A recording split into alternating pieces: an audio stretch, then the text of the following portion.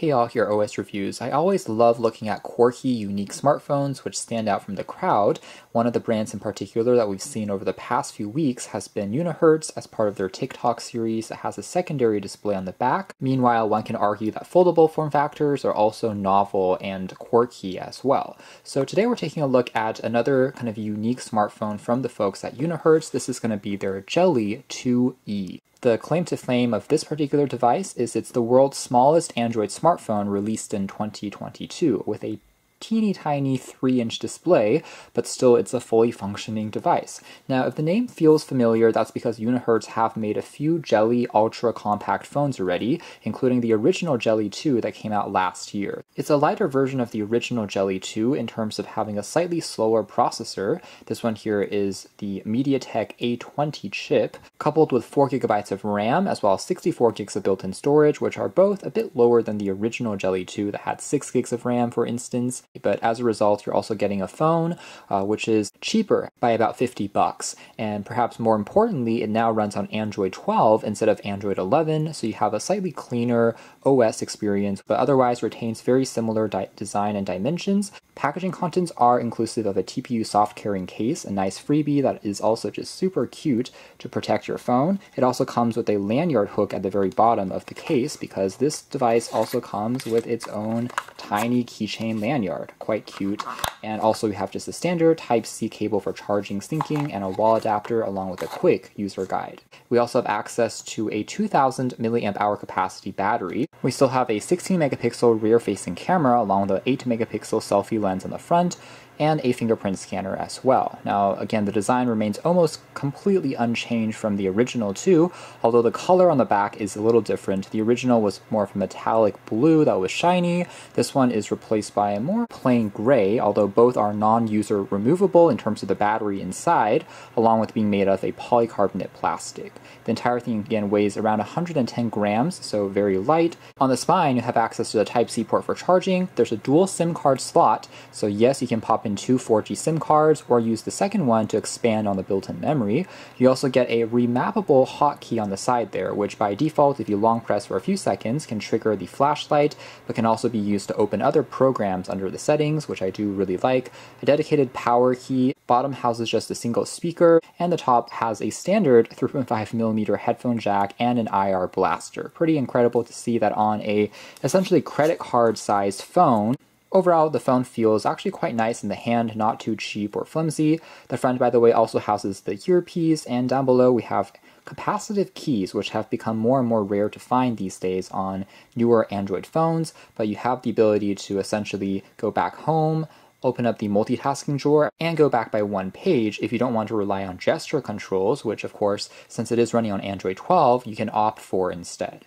Now we'll take a closer look at the UI and performance next, but I did want to do a quick size comparison of this phone against some other devices, just to show how tiny it really is. Here they are next to standard AirPods or headphones. You can tell they're really just about twice the length of that. Here we have, again, a simple AA battery, which even seems comparable in size.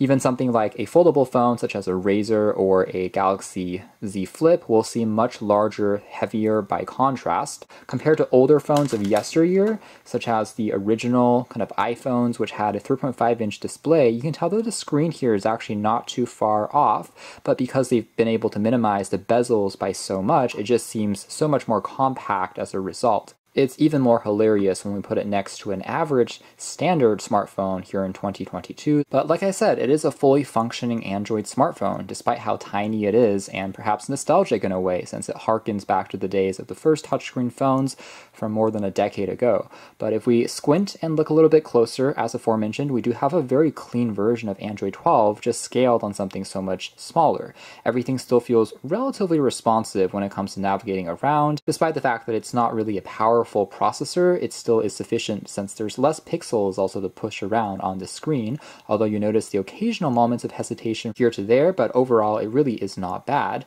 And we have installed all of the standard Google apps out of the box, including access to the essentials like the Play Store, YouTube, and you also get a handful of toolbox features which have been common stay on Unihertz phones. Although this device in particular really isn't a rugged phone, it still gives you a few extras such as checking out what is the noise level around you using the microphone. It's a decibel meter. There's a basic compass. There's a heart rate monitor, which by the way uses the camera and the flash to approximate your beats per minute. You do also get an FM radio, by the way, which makes use of the headphone jack to act as the antenna. That also extends to Wi-Fi, GPS, Bluetooth, all the usuals. Though one thing I will say here is on the 2E, Bluetooth version is technically 4.2. So it's one other area where they cut down on costs by using a slightly older gen chip. We take a quick look here at the camera, which again at 16 megapixels remains the same resolution and sensor as the original 2E. It's not shabby, I would say, especially for something that is so small, although there is no built-in HDR by default under the settings that I'm currently seeing,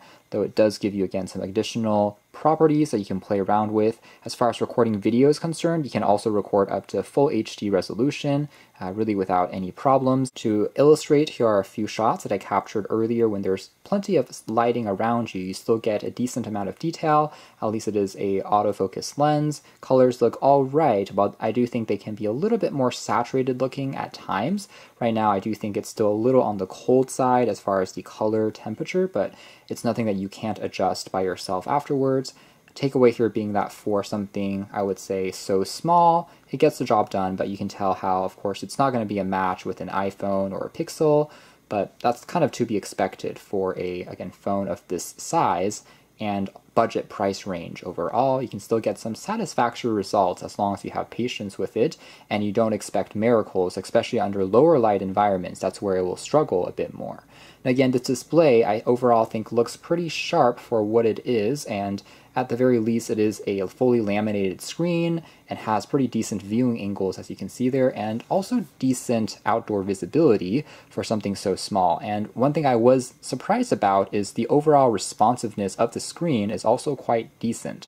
You are still able to type things out despite how kind of tiny it may look in something like The Verge, and you can tell that overall it's not bad. With a little bit of patience and practice, you will actually be able to get to a decent enough speed, granted never as fast as on a device with a bigger keyboard, but serviceable. You can of course use the accelerometer and use the landscape keyboard, but again, if you are someone that's constantly typing out essays and emails, then that probably isn't going to be the best choice on a tiny phone.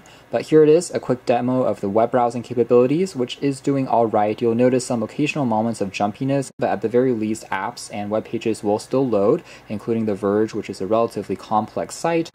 You just have to navigate around a little bit more in terms of scrolling and often zooming in a bit more to get a closer view of what you're trying to see, but for the most part, it is surprisingly usable. Now we can also jump into a quick demo of what the speakers sound like using YouTube.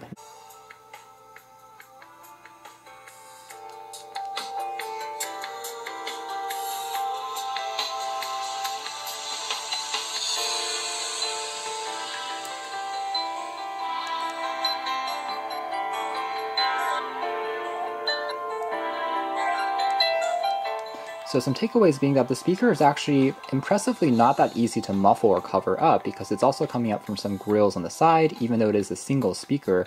And although it doesn't get the loudest, I would say it doesn't distort either at higher volume levels, and certainly does a little better than you'd expect coming from such a tiny phone. It actually is fine for watching back some quick clips on YouTube and whatnot. Plus you can always use regular headphones or Bluetooth wireless headphones or speakers to further improve the experience.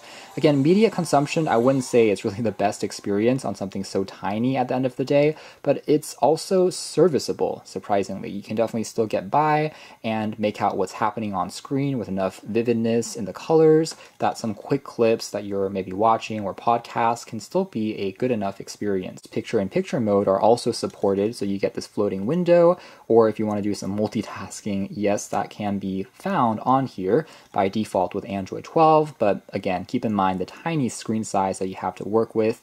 It's probably not going to be the best idea in the world.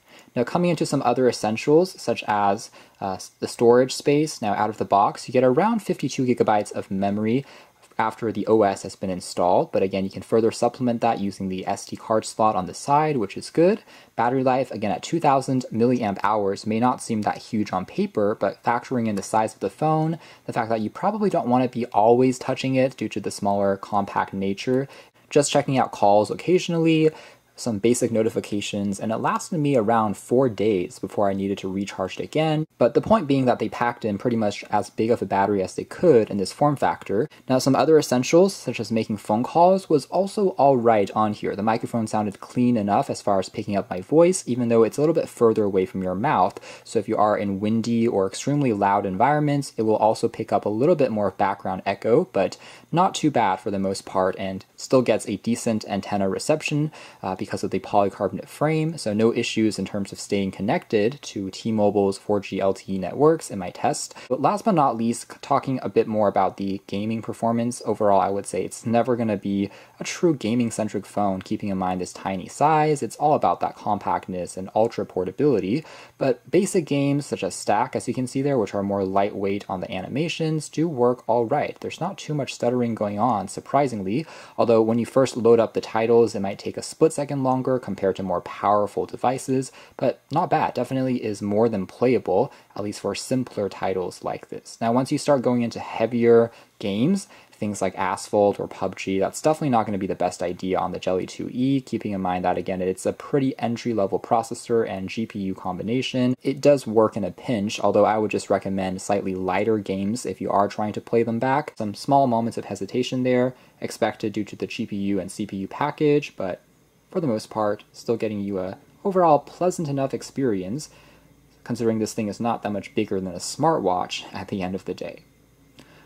So that's more or less it as far as our hands-on review of the Unihertz Jelly 2E. I've been pleasantly surprised, despite the super tiny form factor, which again, it's not going to resonate with everyone these days. In fact, it's a pretty niche audience that are looking for an ultra-compact phone these days, as the norm is getting towards bigger screens, more immersive for video content.